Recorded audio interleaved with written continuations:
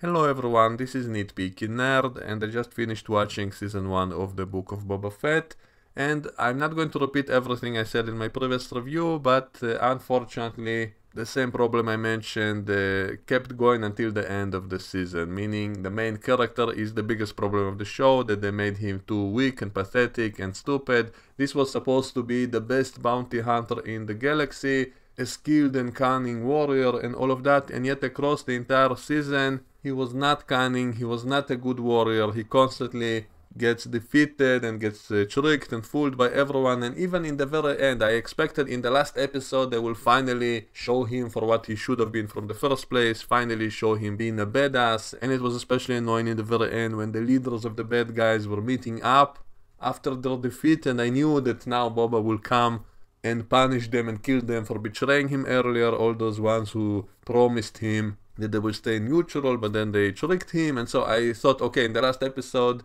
in the end of the episode, he will come and he will take revenge on them, but then it's not even Boba himself who comes to do it.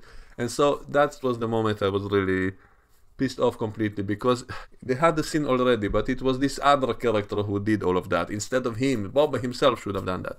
So anyway, the whole show felt really disappointing in how they treated the main character. Visually, I don't have any complaints, and they brought the Mandalorian into this show, and I like the Mandalorian. The Mandalorian, I think, is what Boba Fett show should have been like. That character should have been Boba Fett from the first place, but anyway, it's too late for that now because they made him his own character, so you cannot change that.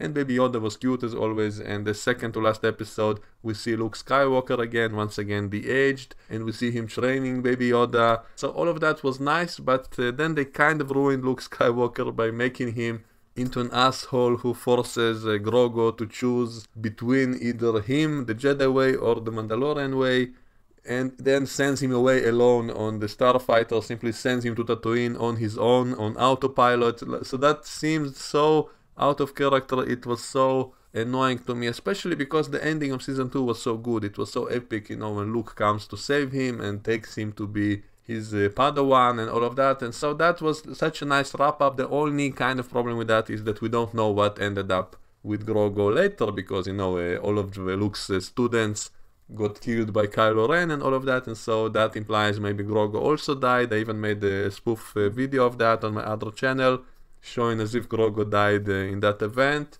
But there are years between those events, and so they could have done so much stuff in between. They could have explained his fate in some other way later, and so it didn't have to end badly, and so leaving it a mystery for a while would have been okay. And they kind of ruined the ending of season 2 by undoing it. So suddenly Baby Yoda comes back to the Mandalorian and he's with him again. I guess maybe they did it for the ratings, maybe because people found it so adorable, so lovely. That combo of the Mandalorian and Baby Yoda together was so loved by so many people. They simply wanted to do it again, even though they concluded that storyline, but they don't want to give it up. And so that runs the risk of becoming like a soap opera, just repeating the same stuff again and again. So all of that was a little bit annoying to me, especially because what it means for the Luke Skywalker character, that I thought they were kind of redeeming after the mess that was in the sequel trilogy, that maybe by doing this kind of semi-sequel in which Luke was actually what we always wanted to see, a great Jedi Master and all of that, they could have done it. Maybe they should have just hired a new actor. Maybe they could have explained it in universe by saying that he's in the hiding from some other bad guys, and so he changed his face for a while. They could have explained it somehow, just have another actor play him, and I could have been fine with that. It would have been better, and they could have had actual adventures of Jedi and Luke Skywalker the way he should have been and all of that. But I guess because they thought they have to do Mark Hamill with the deepfake, and so it's too expensive to do it long term, and so they cannot do that. And so that's why instead they send Grogu back to the Mandalorian on autopilot, and so it just makes Luke seem like an asshole. So just because Grogu is slightly attached to the Mandalorian, because he's just a baby, but no, he cannot be a Jedi now, like what the hell. And so that was kind of annoying to me, even though they can fix it later. Technically maybe it was kind of a test that Luke puts him through. Maybe he can be a Mandalorian and a Jedi together. And another problem with the whole Baby Yoda thing is that why is he still a baby? If he's 50 years old, he was around in the Clone Wars and all of that, why is he mentally still like a baby? Like physically I can be fine with that, they can say that's simply the biology of the species, but why is he mentally still like a baby if he's 50 years old? That seems kind of silly, and so maybe they should have done a time jump and show Grogu being a little bit bigger and wiser, and it would have been more interesting. But I guess we'll wait and see. Maybe they can do it later. Maybe by the time of the sequel trilogy, he will be like a teenager, Yoda, and so I guess they can play with this character for a long time.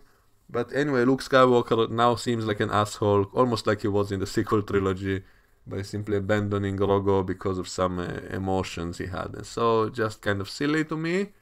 And he wasn't really necessary in the final episode. Like, they could have at least postponed all of that for a while, that you can imagine that he was with Luke for a while longer, that it wasn't so brief, because it seems like Luke had him for a week and then just sent him back. He simply babysitted him for a week and that was it. And so it's not satisfying enough. At least if they said he spent a year or two with him, he did receive Jedi training, then that could be much better in my opinion. So anyway, Baby Yoda wasn't really necessary to have in this show at all, and so they should have postponed that whole storyline till much later, in my opinion. And the whole gang that Boba set up around him, they all seemed kind of useless in the end. And so you have those two green guards who just fall to their deaths. You have the badass Wookiee who somehow is totally bulletproof. They shoot him multiple times with blasters and he seems totally fine. It's just a scratch, it's just a flesh wound. Since when are Wookiees totally bulletproof? And so that means all those scenes, if I'll ever watch the old movies, all those scenes with Chewbacca being in danger, he was never really in real danger because Wookiees are apparently blaster proof completely, so it will just give him a scratch if he's hit by a laser. And so that kind of stuff, that kind of inconsistency in the logic kind of took me out of a lot of scenes in this episode. Like you have all those robots firing all these lasers and it barely puts like small holes in the walls, just barely being dangerous. And so that was kind of strange and annoying. And that biker gang of Borg drones, who ends up being just cannon fodder basically, also not really accomplishing a lot. All of that was silly. And the only really good scenes in terms of action and special effects was first of all those tank Scorpion robots who had shields and it was really difficult to take them out. And then the Rancer monster that Boba is riding on. So a lot of those scenes were really good looking, really good special effects and really nice action and kind of funny as well. And there was a homage when that monster was climbing the tower, it was like King Kong. And so there were a lot of really entertaining moments visually. So that's why I can't really hate this show, because it did entertain me. I was really enjoying it in a lot of places. But in other places it was kind of disappointing. It could have been much better in other places with all those other characters, and especially the main character, who was kind of pathetic for most of the season. And even in the very end, after he defeated the bad guys, which by the way was just pure luck, it was not because he was cunning or clever, and not even a big badass. It was simply kind of pure luck, sheer luck, that he had a bunch of friends show up suddenly. And the confrontation with Cad Bane was also not really that satisfying. I get the whole Western kind of imitation, that whole style of it being like a Western in space with aliens.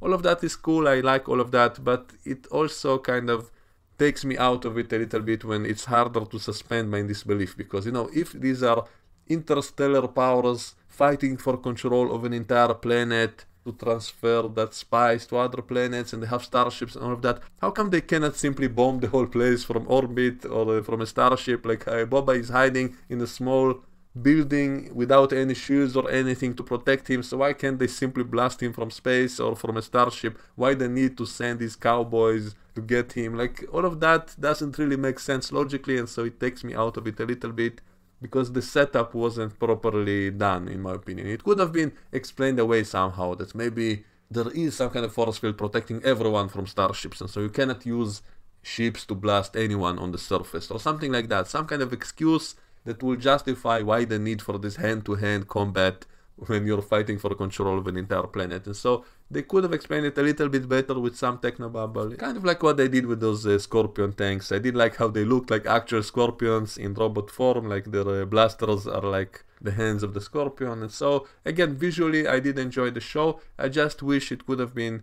written a little bit more cleverly and give the main character, the title character, some more stuff to do, because his right-hand woman basically did everything for him. Even in the end, when I was fully expected to finally see a satisfying scene of him coming to kick the asses of all the guys who betrayed him, no, he simply sent his woman to do that work for him instead of coming himself.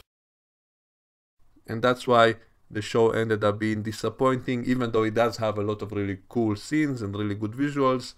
and did have a lot of good moments, but it's simply disappointed because it could have been even better. It could have been so much more than what we got, and that's why it makes me kind of angry. So that's my thoughts on it. Let me know what you think, and we can discuss all of this in the comments below, and I will see you all next time. Bye bye.